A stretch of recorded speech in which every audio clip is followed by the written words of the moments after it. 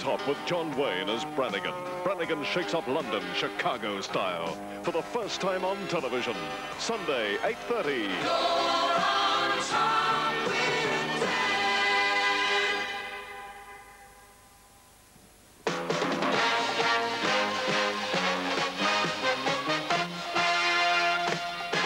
This is Eyewitness News, first in Melbourne, with David Johnston, Jana, Wendt, and the entire Eyewitness News team.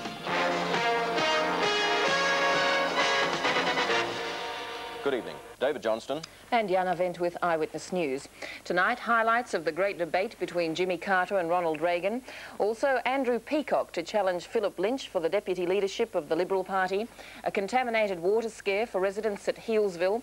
And we film of a cyanide gas emergency in New South Wales. Foreign Affairs Minister Andrew Peacock could be the Prime Minister's deputy leader in the Liberal Party. He'll be standing for the deputy's job at a special cabinet meeting in Canberra tomorrow.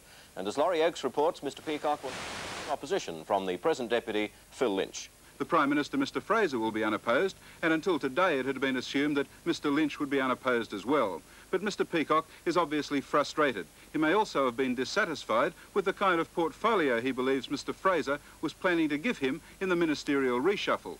The deputy